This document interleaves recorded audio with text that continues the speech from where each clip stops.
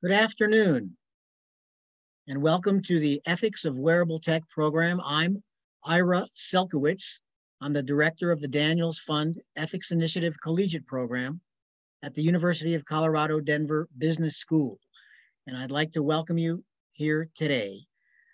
I'd also like to thank our co-sponsors, the Center for Bioethics and Humanities on the University of Colorado Anschutz Medical Campus, and the Colorado chapter of the Association of Certified Fraud Examiners, which is providing today's CPE continuing education credit. I'd also like to let you know that we're recording today's program, and we will send the registrants the link to the recording when it is available. I'd like to begin, before I introduce the panelists, by telling you a little bit about the Daniels Fund Ethics Initiative Collegiate Program. What you see on your screen are the principles of the collegiate program. And the Daniels Fund Ethics Initiative is named for Bill Daniels. Bill Daniels was a cable television pioneer and also a sports team owner who was very successful in business, in no small part due to his ethical business practices. When he passed away, his estate went to form a nonprofit foundation called the Daniels Fund, which has a variety of programs, including the Daniels Fund Ethics Initiative Collegiate Program, which is comprised of 11 business schools and 1 law school in the 4-state region where Bill Daniels did business: Colorado, New Mexico, Utah, and Wyoming. And an important part of the Daniels Fund Ethics Initiative is reaching out to the business community, as well, of course, as improving business ethics education at the collegiate level. And this program is an example of reaching out not just to the business community, but to the medical community. So we're very pleased to have so many of you in attendance here with us today.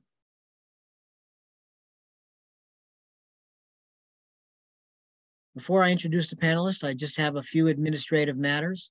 For any tech-related questions, please use the chat button on your screen. You'll see it at the bottom of your screen. We're going to try to take as many questions as we can today. For questions for the panelists, please use the Q&A button. So real quickly, for tech-related questions that you have with the actual webinar on Zoom, please use the chat button. Tech questions, the chat button. Questions for the panelists, use the Q&A button. And now I'm going to welcome our panelists. Pleased to have Danielle Caldwell with us. She is the Data Protection Officer of Strava, and each panelist will be telling you a bit more about themselves and their company. James Mault is the Chief Executive Officer and Chairman of BioIntelliSense. Eric Campbell, who will be moderating today, is a Professor of Medicine and the Director of Research at the Center for Bioethics and Humanities on the University of Colorado's Anschutz Medical Campus.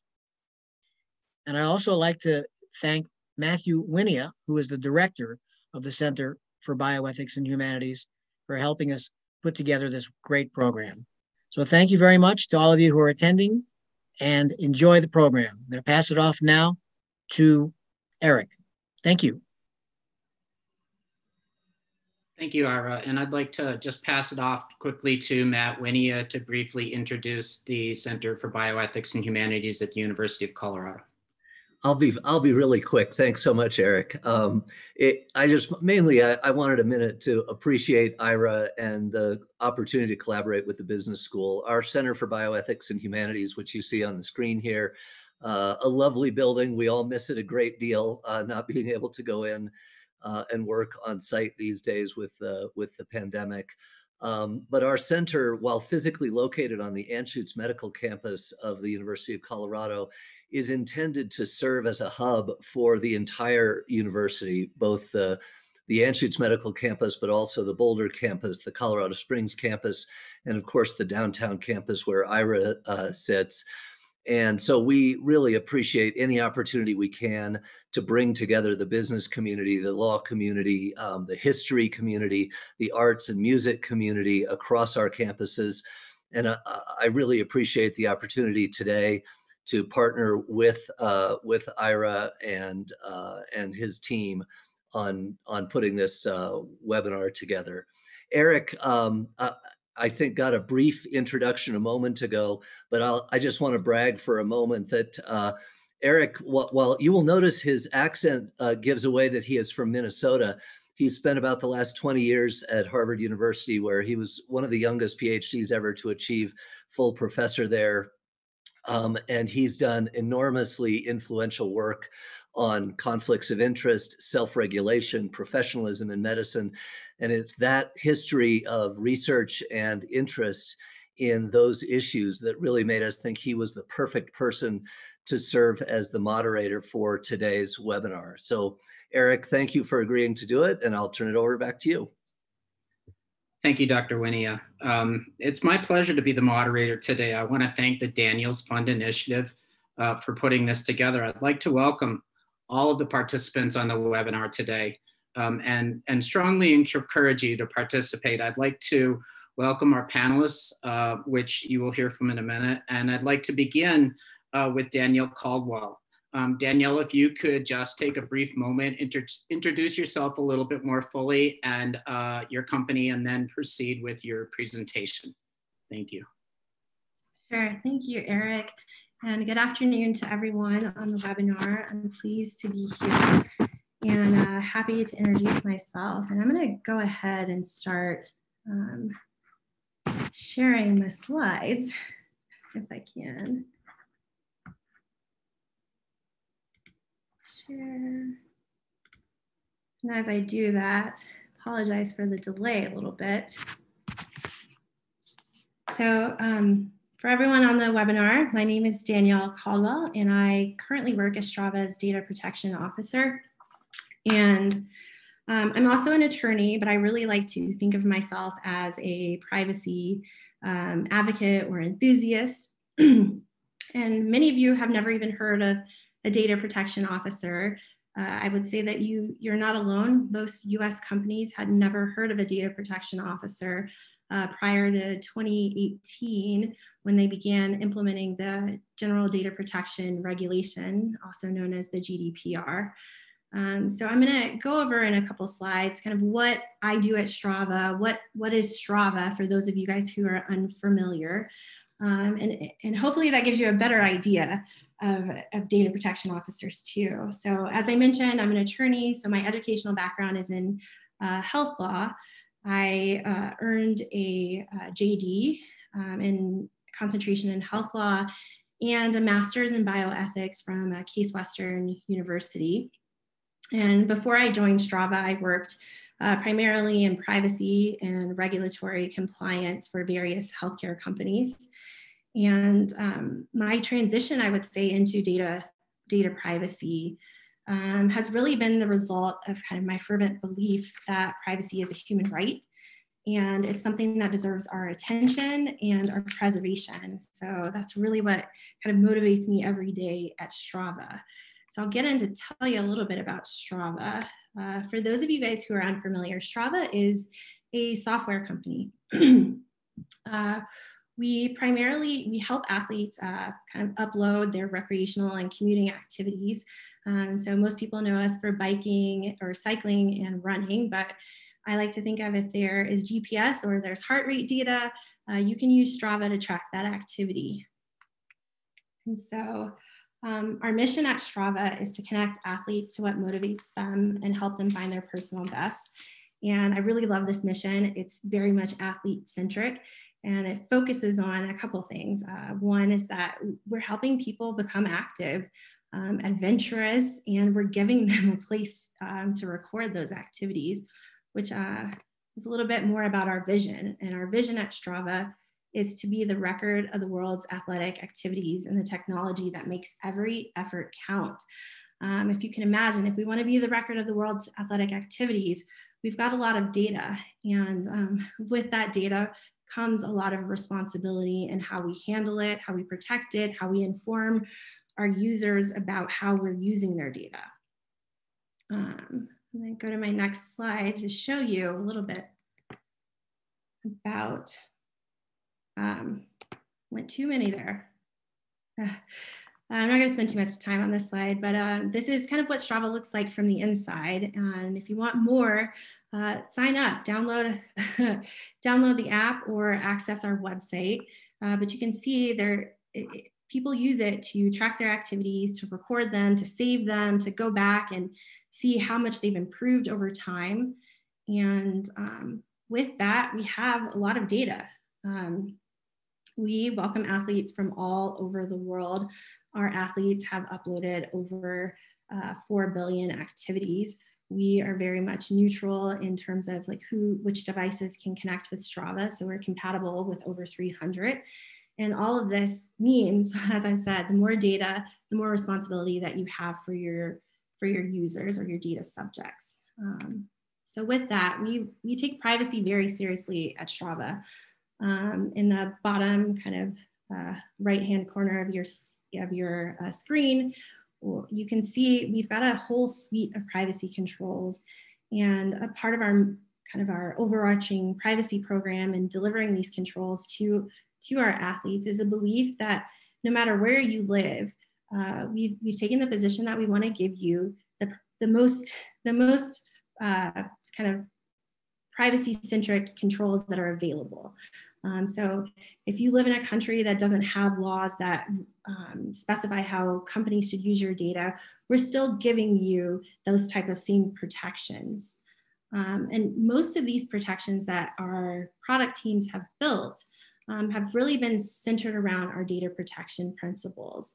And I've highlighted a couple principles here that I believe really kind of align with some of the principles that are a part of the Danielle's Ethics Funds Initiatives principles.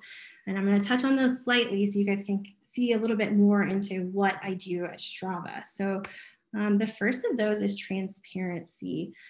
Transparency enables control. It enables our users to have autonomy and to really think about how and when they're sharing their data. And as a data subject, that means you all, one of the best things that you can do for yourself to protect your data is to read a privacy notice. And I recognize for many of you, that is a very, very long document. It's really boring. Sometimes it's full of a ton of legalese. And what I'm really proud of Strava, which they have kind of pulled together in the last year or so, is creating this privacy label. It helps people see kind of the questions that they really want to know. Do we sell your personal information? You can see that there's, sorry about that, technical thing. You can see that there's a no there. If you were to go on the website and click it, it would take you down to another section that would explain more. And so the whole point about being transparent about your privacy practices is so that you can be accountable to your users, which is why accountability is one of our other principles that's really important. We disclose our privacy practices so that our users can hold us accountable. They can say, hey, are you guys really doing this? Or can you explain some piece of this to me? At Strava, we're able to demonstrate our compliance, and that's something that I work really hard on. And as you can see, a part of their accountability is appointing a data protection officer, which is my role. And a lot of the work that I do at Strava is really centered around respect for our data subjects' rights. So I haven't included all of them here on this slide, but I've highlighted kind of the big ones. This is kind of where my role really focuses around. And I like to think of my job really in kind of like 4 tasks or 4 areas. And the first of those is being really athlete facing and responding to their queries, and also investigating their complaints. So when I hear something, I'm going internally and I'm holding Strava accountable.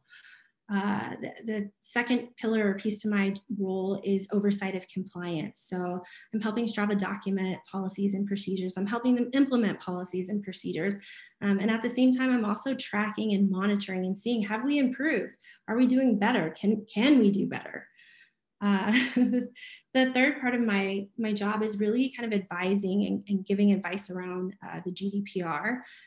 As well. Strava is a global company, which means that we have many, many, many laws that focus around data protection. So being a resource for our product teams, for our internal teams that handle data, And one of the best parts about being a data protection officer is that as a lawyer, it's a really unique role.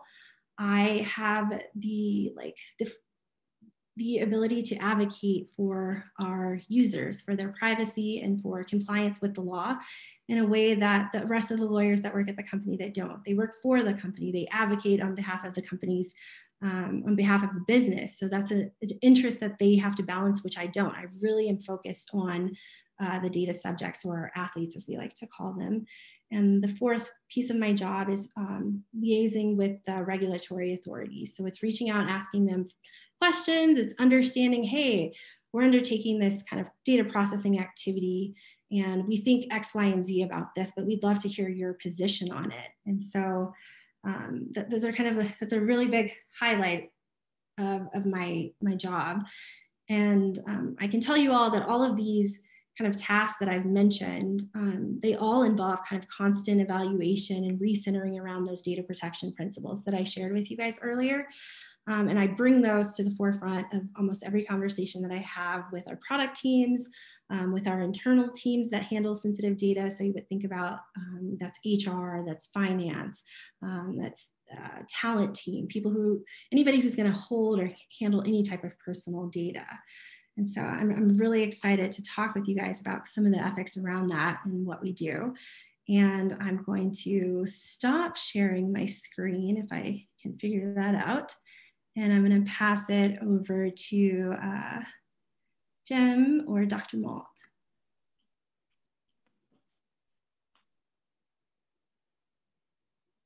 Great, thanks, Danielle. That was great, very, very enlightening. So I'm going to project here. Hopefully, let's make sure you're seeing the right screen. Are you seeing the full screen now? Yes. Okay, great. So, my name's Jim Mault. I'm a cardiothoracic surgeon by training, and along the way, I got a little distracted and started building medical devices and companies for medical monitoring. And one of those companies along the way was acquired by Microsoft, or something close to that, and helped create Health Vault, which is the first cloud-based electronic health record back in 2007, and quite an interesting experience in that regard as it relates to devices and early wearables and health information.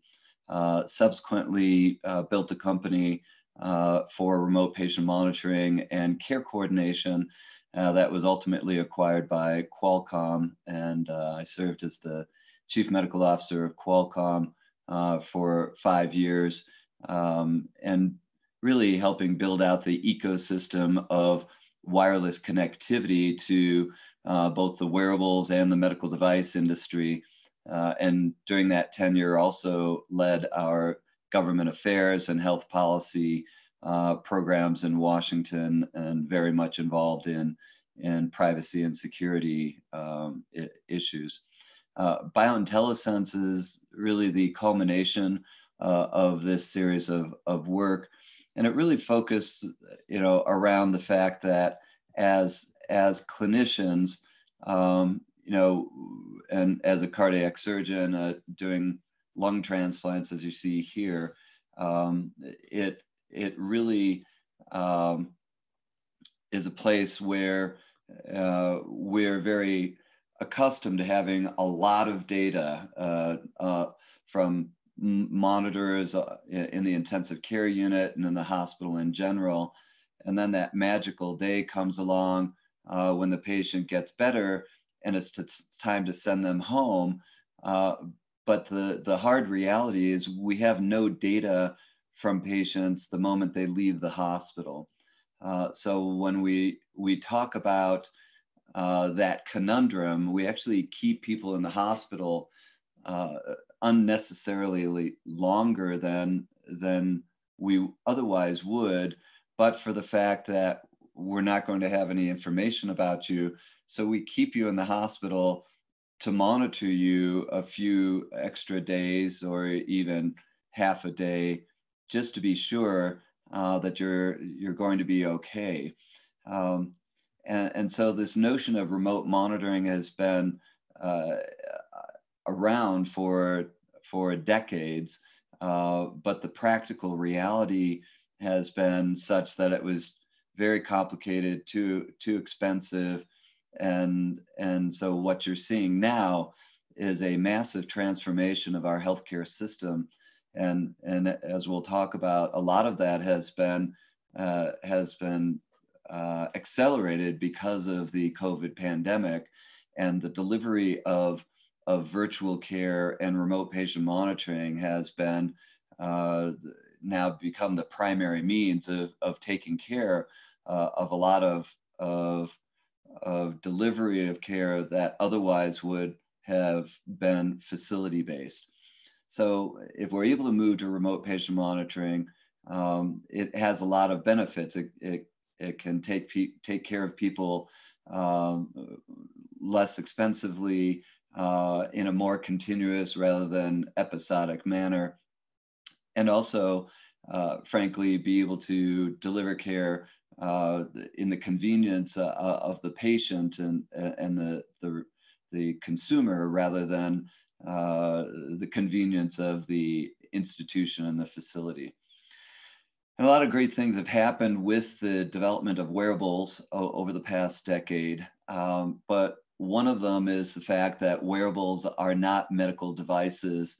They're great for fitness and exercise and even wellness programs, but they're not really built to manage the data as it relates to HIPAA privacy and other issues, as well as the clinical accuracy and reliability. And in fact, a recent article, showed pretty prominently that things like the Apple Watch, which aren't medical devices, they're not built to be, was generating about a 90% false positive rate of telling people they have irregular heartbeats when they actually didn't have anything of clinical concern. So medical grade really matters when it comes to taking care of sick people. And, it has to be an effortless experience. It has to be HIPAA secure, and the transmission issues always come into concern. And we have programs now around the country and around the world. This is at UC Health, that are delivering care virtually. And there's as I said, a tremendous adoption of these capabilities over the past 8 months. But there are also issues attached to these that we'll talk about here during this panel. We built a company called BioIntelliSense in order to deliver the world's first medical grade multi-parameter vital signs wearable. And this device can last for 30 days, be given to patients before they come to the hospital, after they leave the hospital, or chronic disease, monitoring a host of continuous parameters, minute by minute, hour by hour, day by day. And obviously along came COVID, and we found ourselves at the center of being able to monitor patients in the hospital, patients outside of the hospital, and helping keep close track of their symptoms and side effects. We launched a new device called the Bio Button for employer groups and universities, and now entire countries that are using this in order to screen and identify symptoms associated with COVID infection. And the device also monitors what we call contact tracing, so that when they come in proximity to each other, we know if there's been a COVID exposure, who to contact and who to put in quarantine. And all of these things transmit via mobile apps, There's other issues associated with that, as you can appreciate. The data goes up to a secure cloud, and then analytics are applied. And then, obviously in this arena, HIPAA has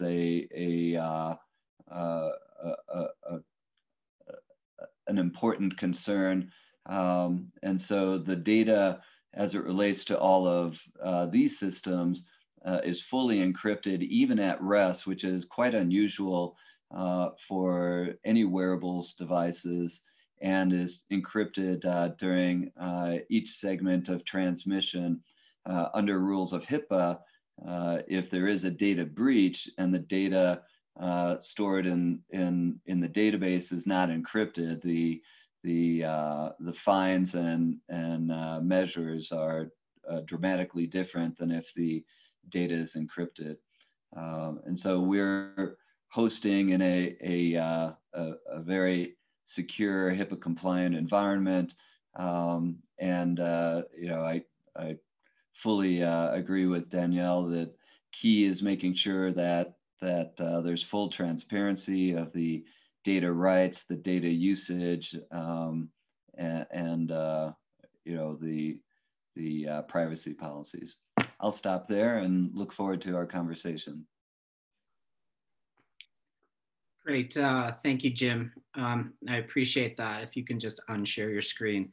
As moderator, I'm gonna use my privilege as moderator to ask the first question. And it's kind of it's not an ethics question, but I think it's a question that informs the ethical discussion. And the first thing is, can each of you very explicitly and succinctly describe the business model for your company, which is, where do your revenues come from?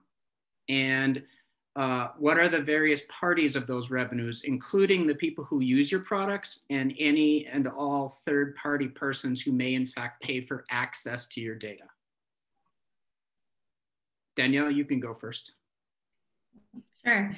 So the Strava business model has recently switched. As of this year, we began charging for our services. So our business model is based on a subscription. Our athletes, they pay monthly or they might pay annually for access to Strava services. Additionally, there might be partners, like for example, if somebody who wants to run a challenge on our platform, they might pay for the ability to do that. When they do that, Strava doesn't share personal information with them.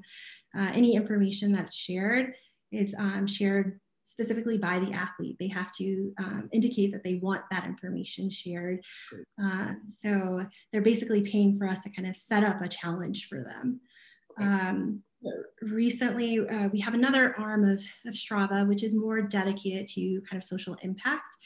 And there are certain people, if you are a city planner, or if you are working on behalf of a city planner, let's say they've hired you to kind of understand traffic patterns, you can get access to our Metro data set for free if you meet those qualifications. And that information that they can see it's been depersonalized, and it's also in the aggregate form. So they're looking at counts. They might take a particular intersection. They might see how many people have gone through that intersection. And we go through a significant amount of kind of statistical magic, I will say, because I'm not very good with numbers, to make sure that we have rounded up in certain situations. And when we can't do that, that data is excluded. Say, for example, if you're looking at a particularly rural area and we don't have a lot of data inputs, that information would be excluded. And on top of that, we also have some kind of we're only taking public activities and activities where our athletes have opted in to sharing their data with the Metro project or the global heat map. Thank you. Jim, can you briefly describe your business model? Sure. So fundamentally, BioIntelliSense is an FDA regulated medical device company. And as such, our devices are originally were purchased by hospitals and health plans and provider groups. There are actually new CPT codes for remote patient monitoring under Medicare fee-for-service, and now United Healthcare and Aetna, all the commercial payers are starting to reimburse for the technology, as well as incentivize physician practices to practice telehealth and remote patient monitoring. With the advent of COVID, we had a substantial new demand from the HIPAA non-provider arena, as I mentioned earlier, universities and employer groups and entire sovereign countries wanting to be able to use our sticker as the basis of being able to screen for people who are developing symptoms of COVID. We actually won a multi-million-dollar DoD grant for our ability to have an algorithm for early detection of COVID-related symptoms. So as such, we've developed a business model that allows for our devices to be purchased essentially over the counter as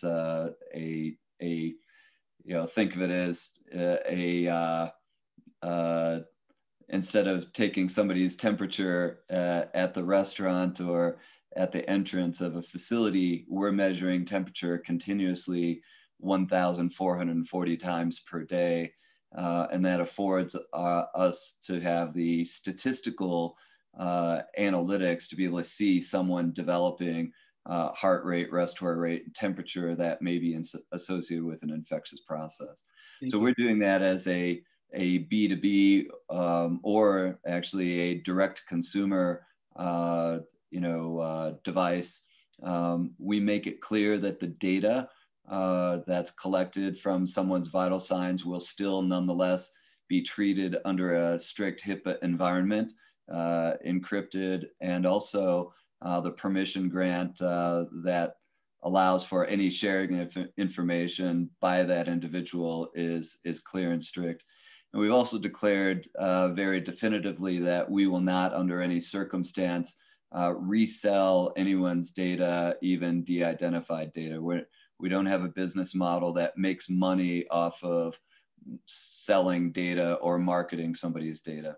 Thank you. Thank you. So the second question I want to ask is, those of us who are engaged in research are required to get something called informed consent. It's not enough to get the consent of someone to participate. We actually have to inform them of the benefits and the risks of engaging in research. What can you tell me about, how much do you know about whether the people that sign up to use your products are truly informed about the privacy protections and the risks and so on of engaging with your company? If I might, Eric, I'd love to take that one first. This has been a big area of interest of mine and passion, dating back to the days of Health Vault, and there have been efforts. Even we worked very closely with the FTC and the ONC under the federal government to develop a program that's very much like what people know now commonly as the food label. And the food label was a great success in over the past, it was a 20-year effort in finding a way to have a consistent, obvious disclosure of what's in the food that we eat when you buy it at the grocery store. And so there is actually an entire initiative that went out of its way with the FTC and ONC. It was a voluntary program, but it was basically kind of a truth in lending disclosure, so that when people are signing up for privacy policy, data rights and privacy, it's not hidden in all the legalese and small print. It's right up front, says we are going to sell your data or we're not going to sell your data. It's kind of like a checklist. And I've been the chairman of the Consumer Technology Association Health Technology Division over the last 5 years. And we actually started a program amongst 2,200 tech companies to develop this same kind of disclosure. And we actually called it the food label for technology and data program. So I think there's a lot of opportunity there. Yep. We need to get it right. And we need to do, we need to take the responsibility for people to know upfront what they're signing up for, and true transparency. Great. And no excuses. Thank you. Jim, Danielle, same question. What can you tell us about the amount, how informed your participants are when they agree to use your product? Yeah, so one thing that I showed this to you guys earlier a little bit in my presentation is that Strava attempted to make the privacy label for tech companies. And we published that as a part of our privacy notice. It actually precedes our privacy notice so that you can have like more concise information so that you can really drill down and get to the answers that you want. Additionally, I would say that when Strava has partnered with someone who is doing human subject or research with human subjects, we have insisted and made sure that that partner undergoes the true informed consent process. So I think we recently did a study with Stanford University where they were using Strava data as a part of their research, and that went through a full IRB. The subjects that were a part of that research were presented with informed consent, where they went through that kind of protocol with the researchers. Great. Thank you. So I'm going to switch to the questions that are now coming in. I'd like to begin with a question from Larry Hunter. Larry asked, Danielle, very interesting overview. Strava has had a number of major privacy and data-related controversies in a fairly short history as a company, including the global heat map that enabled hackers to map military bases, the Relieve controversy where Strava prohibited users from linking their data to third parties, and so on. He said, how do you account for this, be it that given that you are a young company happening repeatedly, and more importantly, what are you and the company doing now to be more proactive about potential and future problems? Thanks for that question, Larry. I would say a couple things. One, Strava, we're always reviewing our products. We're looking at them, we're saying, are people using this privacy control as it is intended? Do they understand the implications of the choice that they're making? We're constantly providing kind of help articles to guide people along their decisions. And we evaluate things all the time, and we determine, hey, people were interacting with this in a way that we hadn't expected. Let's go back to the drawing board. How can we increase kind of education around how this thing works? And that's kind of more around our flybys, like with respect to some of our other controversies, Relive and the global heat map. A lot of times a tweet or something may sensationalize something that really isn't, that there's not that much controversy behind it. And so in order to kind of be proactive, the best thing that we can do is educate people and make sure that the selections that they're making in our product are what they are intending to make, and making sure that we're very clear about that.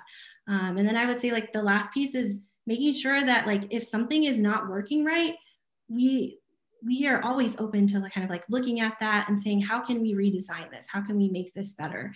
And I'd also say that kind of compliance is an ongoing process. You never just say, hey, I'm compliant and I'm done. It's always kind of moving towards, can we make this better? Can we make this more clear? How can we be more transparent? So I would say it's a continual process. We're a small company. We're under 200 employees. So the more that we can do, the more that we can evaluate that, the more that we can focus our product teams on privacy by design and those principles, the better that we're going to get at this. Mm-hmm. Thank you. Thank you. Jim, here's a question from Judy Friedman, who asks, how do you prevent the data from getting to insurance companies and employers? And then a follow-up question says, families argue against patients coming home too early because the burden of care falls to them, to the family members who are often untrained. and so on. And it just disappeared on me, and here it is. This obviously saves money for healthcare, but not for the families.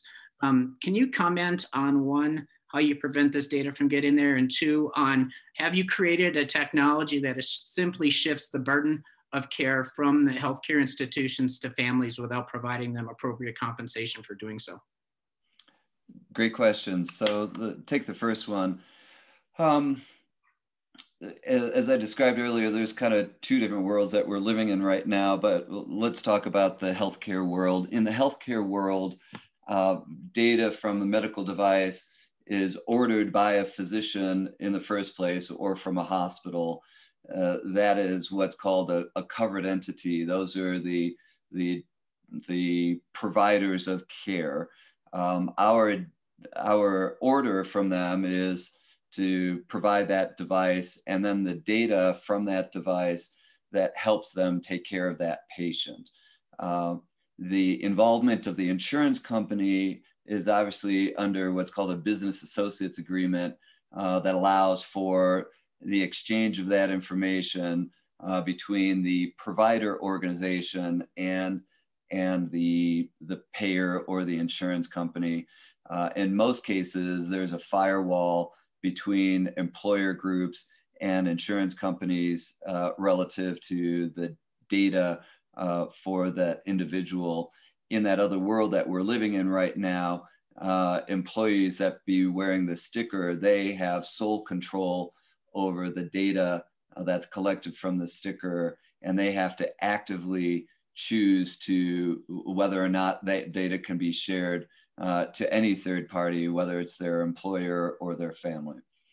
As it relates to remote patient monitoring and hospital discharge, there's always a balance between risk and benefit, right? And so if I've got a family member who's in the hospital, the truth is every hour that my family member is in the hospital is an hour that is exposing my family member to more nasty bacteria and viruses that allow them to become sicker and ultimately die. It's called nosocomial infections. And the fact of the matter is, patients, we've learned, are far better off getting out of the hospital as soonest and safely as possible. And back in my day, when I was a young surgical resident at Duke, patients getting cardiac surgery used to spend 10 days in the hospital after cardiac surgery. And, and over periods of time, we learned that getting these patients up and out of the intensive care unit, out of the hospital in four days after heart surgery had dramatic improvements in their outcomes, so the reduced infections and reduced pneumonias and so forth. So there is a tremendous benefit, not to mention convenience. I don't know how many families love driving to the hospital and parking and having to go through all that hassle to visit a family member. So we're going to make it easier to take better care of people no matter where they are, and make it. The other problem is the episodic nature of care. You basically, sooner or later, you have to leave the hospital, and then you're on your own. And now we can say, hey, with a simple sticker, our doctors and nurses can actually be alerted if there's something starting to develop. So that means the family doesn't have to know what to look for. And the family actually loves this because it's like this warm blanket that follows the patient into the home. And then the family doesn't have the pressure and anxiety of trying to remember what they're supposed to watch for. Okay. Ira, are you ready with a question? Sure, I'd be happy to come into one here from the chat. Give me one moment, please. Okay.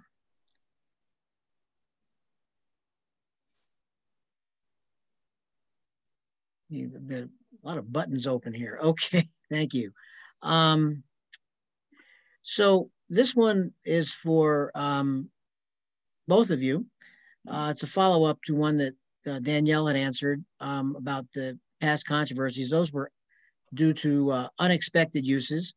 How can we as users and companies do better at anticipating surprising uses of personal data? So I'll start with that one.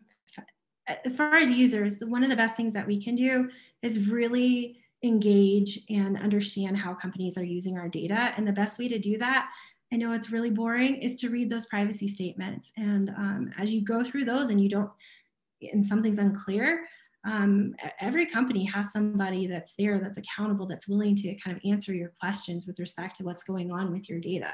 So we have to engage as consumers. We have to understand how a company is using our data so that we can decide, hey, I might not want to use this function, or I might not want to connect my Alexa to my Uber account because I don't really consent to the data sharing that's required for that type of connection. As far as companies, what can we do? I think the best thing that companies can do is try to be as transparent as possible with their users. I think it's providing them in-time notifications so that when somebody is selecting something, they receive some sort of pop-up so that they can understand, hey, by doing X, Y might be shared. So that people can really understand the implications of what's going on, and so that they can see, how am I showing up in the world? I think California has made an attempt to help consumers with that by implementing and enacting the CCPA, which provides certain kind of information rights with respect to your data. It makes companies tell you if they're selling your data or not. So I think from the regulatory perspective, we can do stuff too. So companies can be more transparent. We can have greater privacy protections in terms of a kind of a national law, and users can engage fully with the information that companies are sharing with them. Thank you. This is a question from Rich Brody. There have been many reports of medical devices and other devices getting hacked.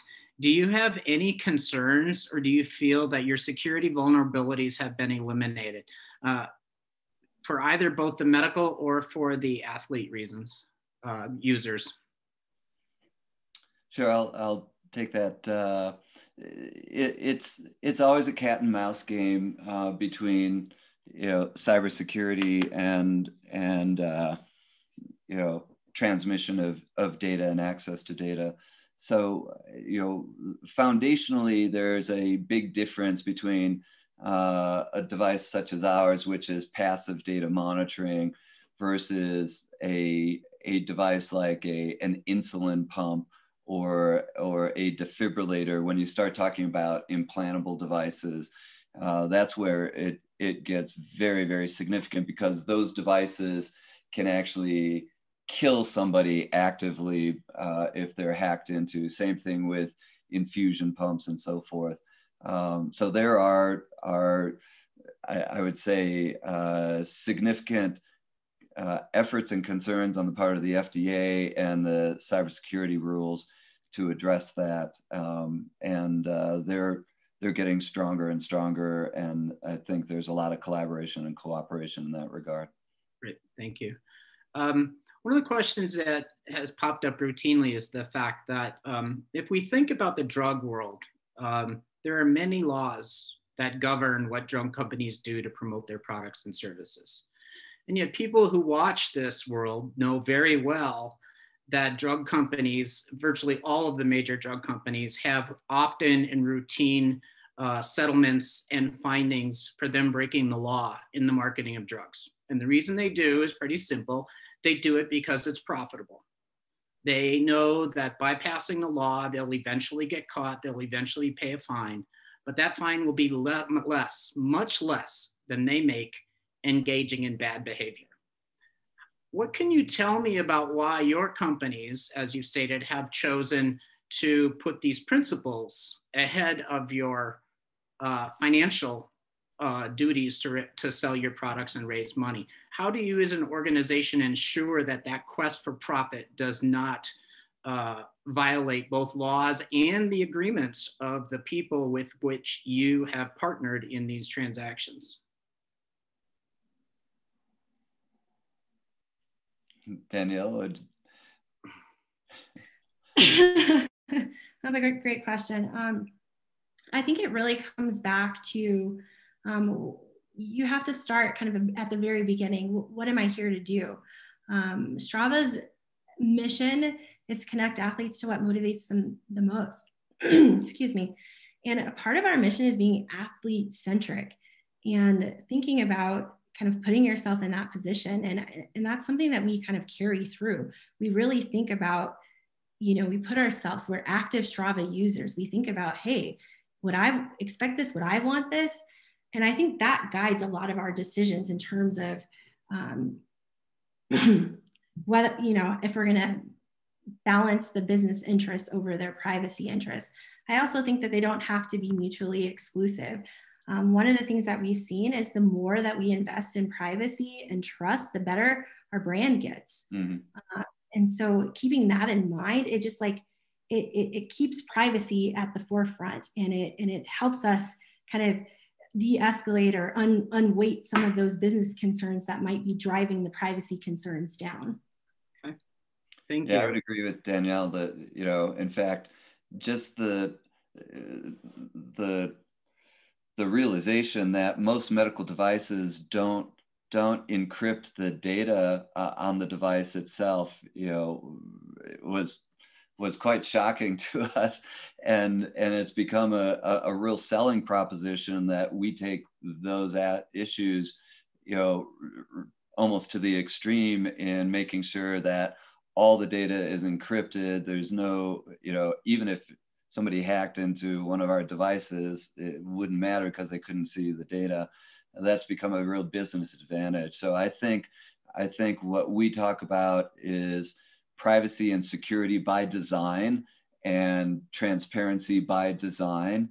And you'll see that that's actually a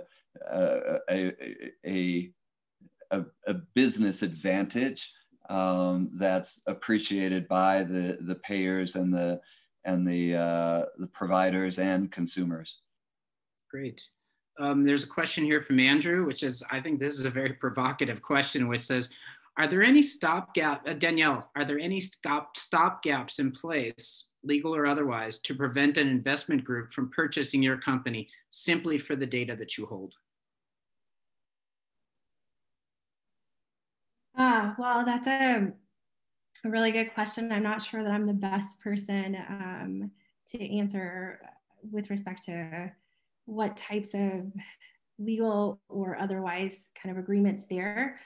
In terms of stopgaps, there are kind of regulatory things that we would have to follow with respect to the GDPR in terms of providing notice. And I think that we have seen what happens when you don't, or you inadequately inform a company. I believe Facebook had this issue with its acquisition of WhatsApp, and then they faced regulatory action under the GDPR with respect to not informing their customers. So there are some kind of external laws that help with that process, and they're kind of imposed on the company as opposed to those existing naturally within a company. I wouldn't be able to speak to that. You'd have to speak to a Strava lawyer. Thank you. Ira, did you have a question? Yes, I did actually. It's actually from Matt Winia. And his question is an interesting one involving the relationship between private and governmental regulation.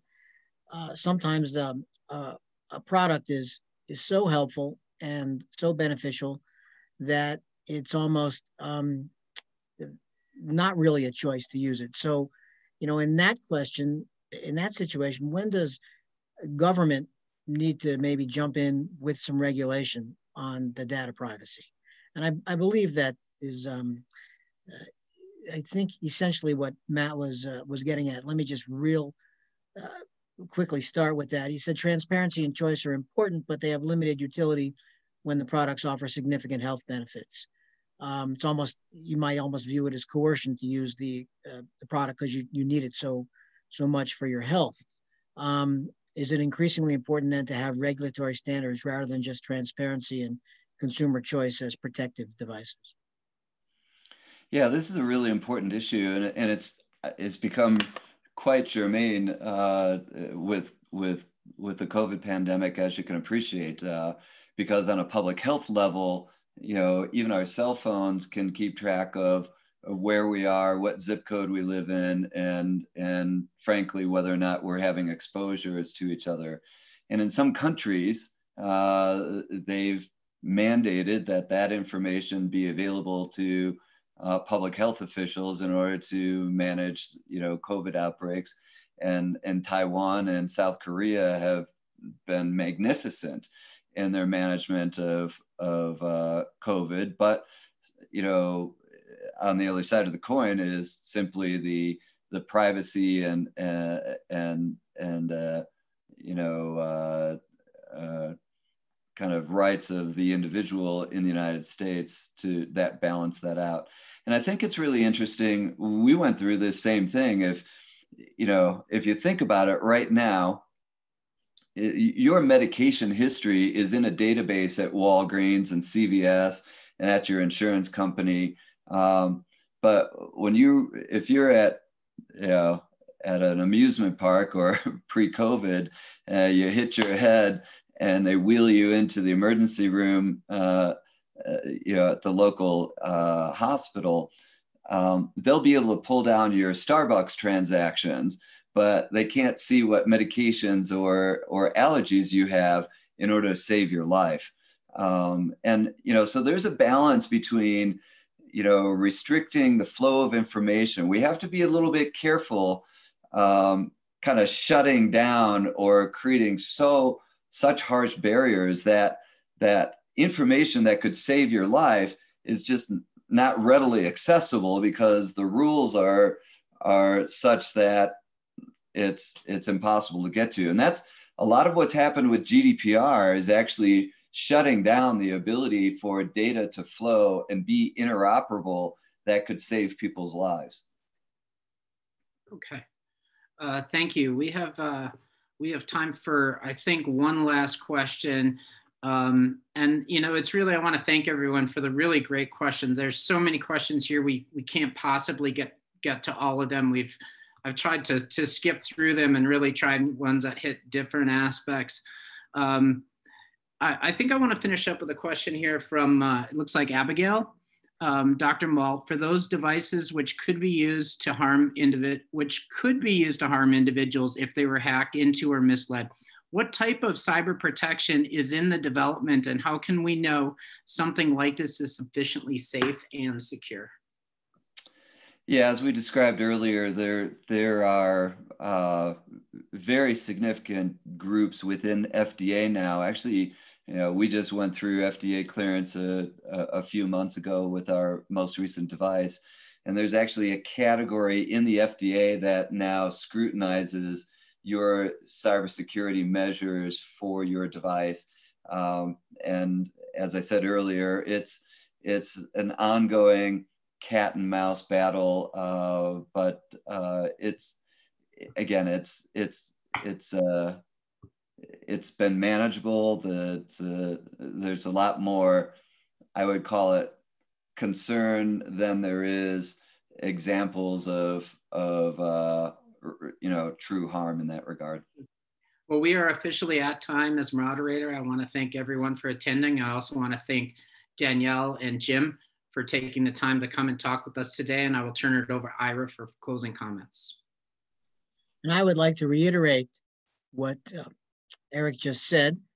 We have over 200 people here in attendance, and I hope that we got to most of the questions and most of the topics. We've really enjoyed this, and I wanted to also send a thank you out to Danielle Caldwell of Strava and Jim Mault of BioIntelliSense, and to our colleagues at the Center for Bioethics and Humanities who are working on the tech today and also worked hand in hand in putting together such a great program. Thanks, Matt. and your staff. It's a great collaboration that the business school and the Anschutz Medical Campus now have, especially with the Center for Bioethics and Humanities. So I think we'll be doing is signing off now. A recording will be available, and you'll get an email from everyone who registered. Will get an email with the link to the recording. Thank you very much, everybody.